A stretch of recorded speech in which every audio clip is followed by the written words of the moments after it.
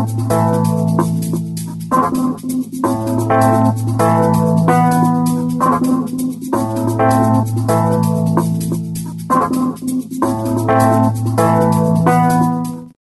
Kevin Purcell here with the PGA of Ontario, and we're at the beautiful Sunningdale Golf Course in London, Ontario, and we've just completed a very soggy day at the Head Pro Assistant Pro. I'm here with our winners today with a great score of -7, 65, Graham Hegler and Chris Snoeks.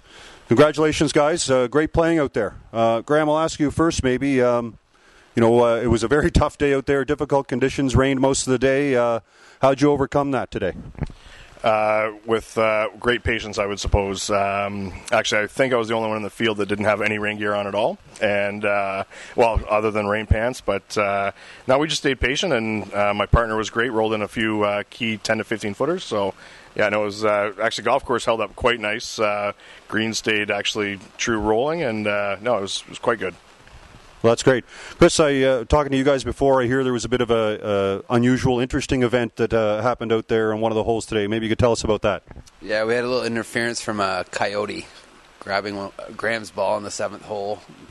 He left it for us, so that was good. Never had that happen. I haven't heard of that happening. I understand it happened to a couple of groups. Well, congratulations, guys, on toughing it out on a very difficult day. Great score.